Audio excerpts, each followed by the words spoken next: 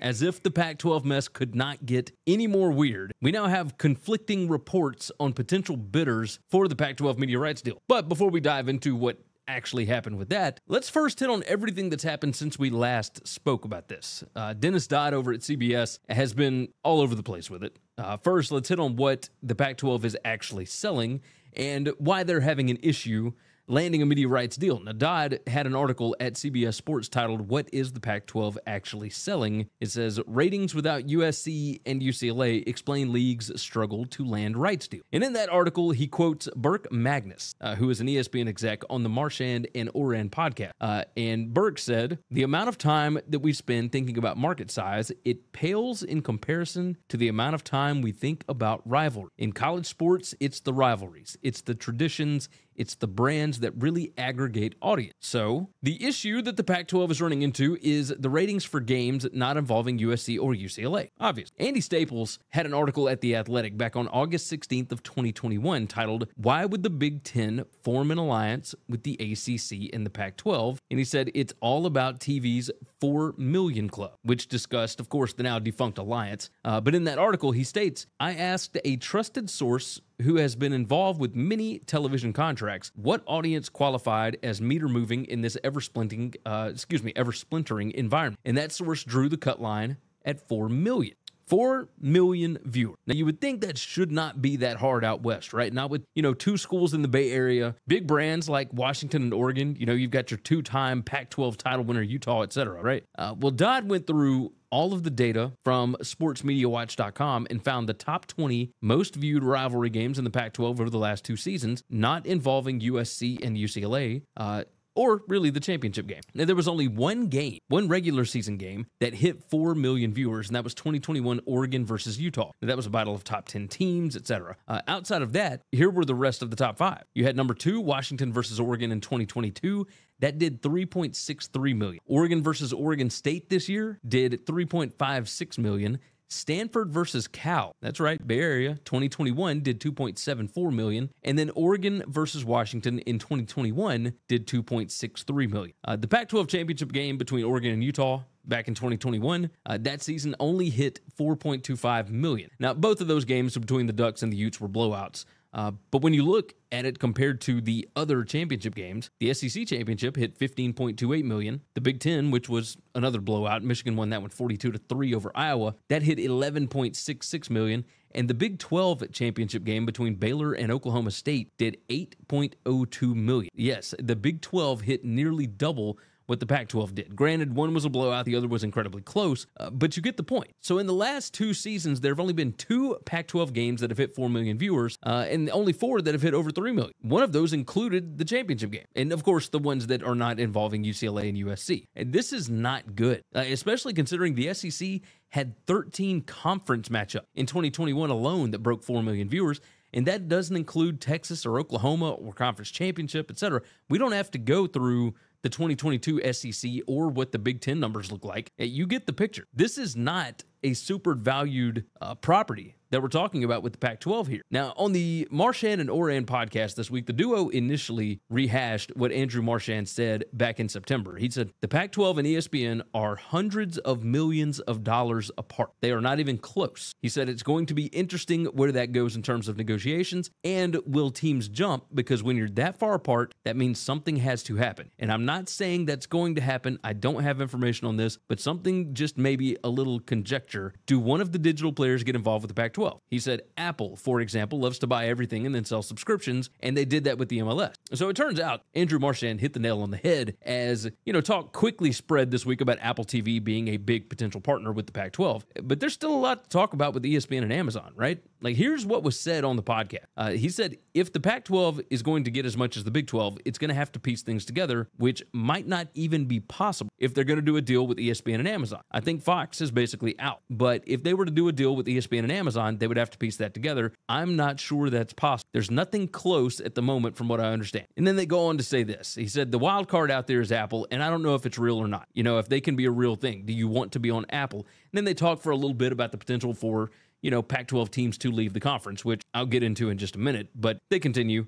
They said, maybe you can get the money from Apple. I don't know about that. I don't really think you want to be on Apple at this point. If you're a college football streamer, I don't think you know, but that's what Apple likes to do. They like to take everything in. So again, I'm not saying that they'll end up on Apple, but that's their last saving grace because Amazon, as we have discussed before, is not really interested in tonnage. Put a pin in that one. And Amazon doesn't think it needs to pay a premium because they're new in the game and, they're Amazon. They're one of the biggest companies in the world. They continue. Marchand reported this in the New York Post this week, and I'll go on and quote that as well. It said, with ESPN, Amazon Prime Video, and Fox Sports lukewarm on the league, Apple could end up being the platform for the Pac-12, according to sources. Pac-12 Commissioner George Kliavkoff could present Apple as a possibility to his schools soon, according to sources. Whether the universities would be interested in a potential all-streaming deal and whether the terms would end up being good enough to prevent schools from departing to other conferences has yet to be determined. So let's go ahead and dissect this just a little bit, right?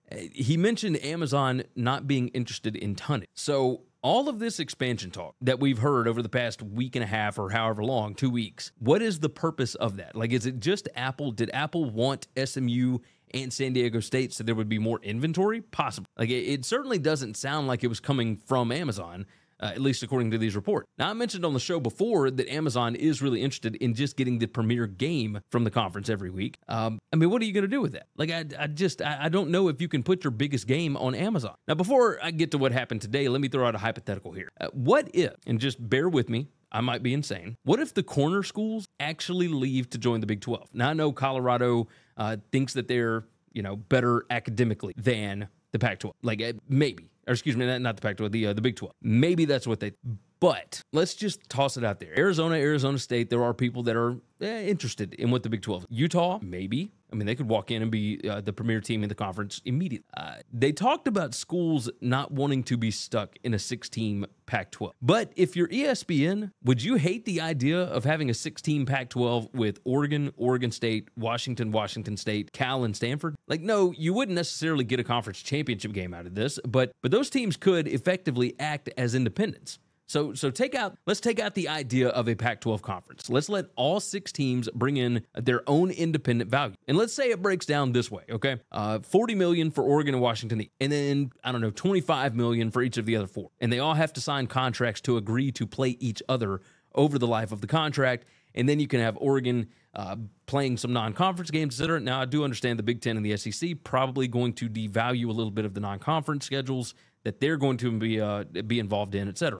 This doesn't guarantee a playoff spot. Obviously, that's certainly a concern because if you don't have a conference, you can't be guaranteed a playoff spot. But would ESPN be willing to pay, let's see, so 40, and then 425, so $180 a year for those 6 schools to guarantee that they've got a late night window locked up? Like, it's not ideal circumstances necessarily for the schools or even for ESPN, but it is something that could work in the short term before realignment kicks back up in the next few years, right? So that's just a hype that I'm curious your thoughts. Toss them in the comments there. So today, Brett McMurphy from the Action Network tweeted out the following. He said, Apple still has not made a formal offer for Pac-12's media right, but Ion Television has emerged as a potential Pac-12 partner, sources told the Action Network. Ion TV is owned by EW Scripps Company, which has 61 local TV stations nationwide and launched Scripps Sports this year. Now, immediately, and I'll admit this, myself included, went to see what kind of programming is on Ion TV. And today, Friday, they have a Hawaii 5-0 marathon, and the new one, not the old one. And Saturday is all-day Law & Order SVU.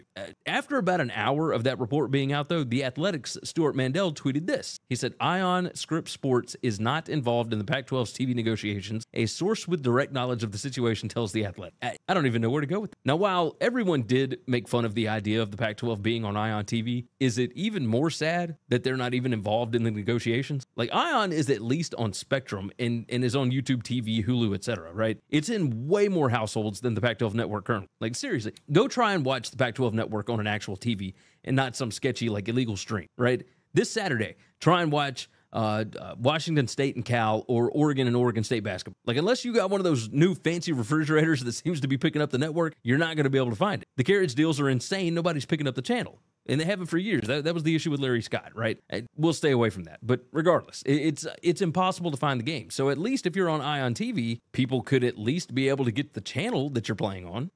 Arizona State AD Ray Anderson went on Arizona Sports with Bickley and Marotta and expressed that, yes, the schools are frustrated, but, and this is a quote directly from him, that the deal may not be the projections originally contemplated, but will be solid enough financial situation to keep this conference together. Okay, like that's coming from an AD. The presidents are the ones that sign off on this stuff, but I don't know that he can really, truly say that. Like, I think he's just towing the company line right now. Like, I don't believe that from Ray Anderson, but we'll see. Like, the truth of the matter is that nobody knows what is going to happen at this point, and that includes everyone inside the conference and all these sports media people. Everyone is trying to get to the bottom of it, and I think it kind of goes to show that even the conference commissioner doesn't know what they're going to do. Like, would Washington State be willing to take $20 million again? Probably yes. Will Oregon and Washington? Absolutely not. No chance. There's a different level of expectation at different schools inside the conference. Like, it's only going to get muddier until we get something concise from the networks or the commissioner. Like, toss in the tweet that the Big 12 put out today. They were highlighting capacity attendance per home basketball games with these statistics coming from the company Stats Perform, and it's almost become a joke. I mean, the Big 12 is filling 75% of their home arenas on average. The Big 10, 66.1%, Big East, 65.3%, the ACC, 63.3%, the SEC, 56.5%, and the Pac-12 for basketball is down at 33.4%. Nothing good is coming out for the Pac-12 right now. Like, it kind of feels like somebody's trying to sabotage the league. Like, and if they're not, it's amazing that this much stuff has come out with no good news. Like, the Pac-12 basketball conference tournament starts on March 8th in Las Vegas. I would imagine George Kliavkoff is going to have a lot to say when he steps to the podium around that date. But at this point, I wouldn't be surprised by anything. Hey, if you like this video, go ahead and hit the like button, hit the subscribe button, and of course, jump in the comments.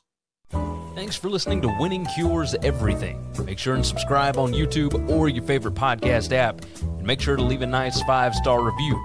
You can follow Gary on Twitter at GaryWCE, and the show is at Winning Cures. Be sure to check out the merch in our web store and share the show.